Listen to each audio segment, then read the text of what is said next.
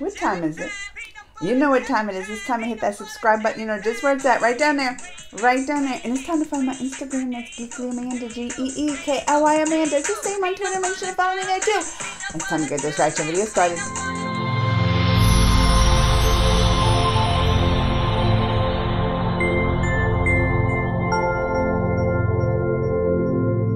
The 8 Divine Children of Shiva. This was a request during my live. I think T just requested it. And I was like, oh yeah.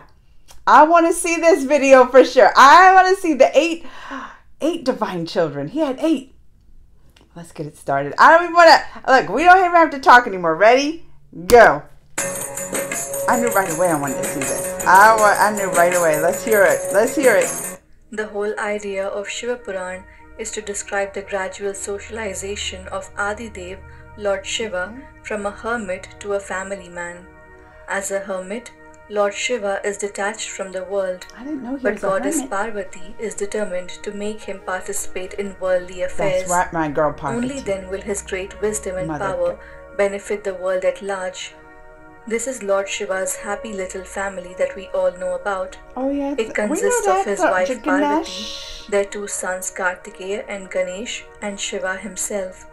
But taking reference from various stories of Shiva Puran and other texts, we have come across 8 children of Lord Shiva. So not just those like the famous birth of their son Ganesh, some of these children were born through powers while some were adopted. Let's look at each of his children and the story behind their birth.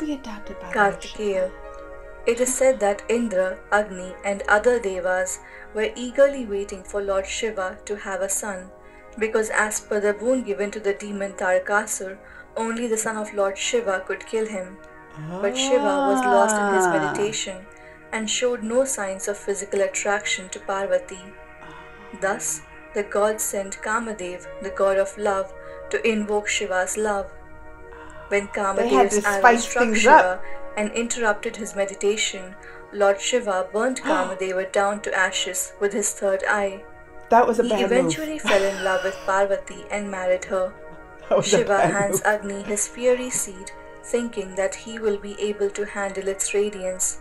But Agni, unable to bear the heat of the seed, drops the seed in the river Ganga. Mother Ganga carries the seed and deposits in a lake of Saravana forest, where Kartikeya was born. Kartikeya was born with 6 heads and was raised by the 6 of the 7 brightest star clusters in the night sky called Kritikas in the Hindu texts. He grows up quickly into a philosopher warrior and destroys evil in the form of demon Tarakasur. Look at that, the destroyer. Ganesh. One day Goddess Parvati was at home on Mount Kailash preparing for a bath. As she didn't want to be disturbed, she told Nandi, her husband Shiva's bull, to guard the door and let no one pass. Nandi faithfully took his post, intending to carry out Parvati's wishes. But when Shiva came home and naturally wanted to come inside, Nandi had to let him pass, being loyal first to Shiva. Parvati was angry at this sight, but even more than this, at the fact that she had no one as loyal to herself as Nandi was to Shiva. So taking the turmeric paste from her body and breathing life into it, she created Ganesh, declaring him to be her own loyal son. The next time Parvati wished to bathe, she posted Ganesh on guard duty at the door. In due course, Shiva came home, only to find this strange boy telling him that he couldn't enter his own house. Furious, Shiva ordered his army to destroy the boy, but they all failed. Such power did Ganesh possess, being the son of the Devi herself. This surprised Shiva. Seeing that this was no ordinary boy, the usually peaceful Shiva decided that he would have to fight him, and in his divine fury, he severed Ganesha's head, killing him instantly. When Parvati learnt of this, she was so enraged and insulted that she decided to destroy the entire creation. Lord Brahma, being the creator, naturally had his issues with this and pleaded that she reconsider her drastic plan. She said she would, but only if 2 conditions were met. 1, that Ganesha would be brought back to life, and 2, that he would be forever worshipped before all the other gods. Shiva, having cooled down by this time and realizing his mistake, agreed to Parvati's conditions. He sent Brahma out with the orders to bring back the head of the first creature he crosses that was laying with its head facing the north. Brahma soon returned with the head of a strong and powerful elephant, which Shiva placed on Ganesha's body. Breathing new life into him, he declared Ganesh to be his own son and gave him the status of being foremost amongst the gods, Ashoka Sundari. The story of the birth of Ashok Sundari is detailed in the Padma Puran. According to this Puran, one day Parvati expressed her desire to take a walk in the beautiful forest of Nandanvan. During the walk, Shiva and Parvati admired nature, but one tree was liked by the goddess the most. Shiva said that this was Kalpavriksha, a tree that fulfilled all the desires. Since Kartikeya, the son of Parvati, had grown up and left Kailash, as a mother, it caused immense grief and loneliness to Parvati. I feel that. Parvati made a wish that it would create a beautiful girl for her. The wish was fulfilled immediately. The girl greeted Parvati and was named Ashoka Sundari. Parvati prophesied that Ashoka Sundari would marry Nahusha of the Luna dynasty, who would be equal to Indra, the king of heaven. Ayyappan. Legends speak elaborately about the birth and life of Ayyappan. There was once a female demon called Mahishi.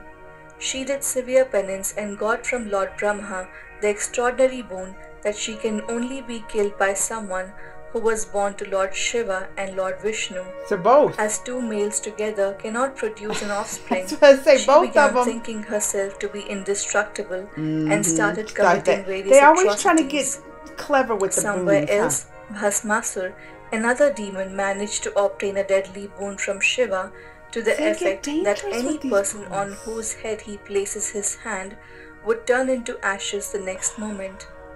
But no sooner he got the boon, he wanted to test its efficacy on Lord Shiva himself.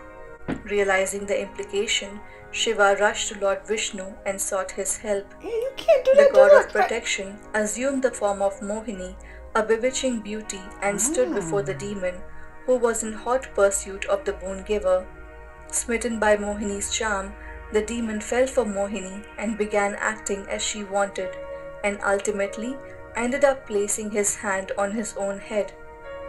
And true to the boon, he burnt himself to ashes. The relieved Shiva himself then felt deeply impressed with the damsel's charm, and the spiritual union of the two gods happened for the good of the world. The divine child named Ayyappa was born to them, bearing the name Hariharan, where Hari stands for Vishnu and Haran stands for Shiva. This child was later found by King Rajarajashekhar Pandyan of Pandalam and was brought up as the childless king's own son. To know the full story about the life and significance of Swami Ayyappa, watch the video linked above. Andhaka. As per the Matsya Purana, on the Mount Mandar, Parvati covered Shiva's eyes from behind with two of her hands. Shiva could not see and everything seemed to be dark to him.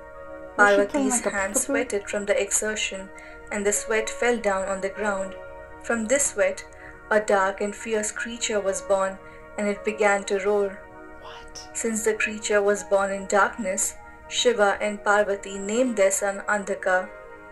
Andhaka was born blind, as Shiva was effectively blind when Andhaka was born. There was another demon named Hiranyaksh who had no sons. He prayed to Shiva, who offered him Andhaka to raise as his own son. Andhaka was later crowned king in Hiranyaksh's kingdom. However, there is another story associated with the birth of Andhaka. As per the Harivamsa Puran, Andhaka was a Daitya and the son of Diti and sage Kashyap.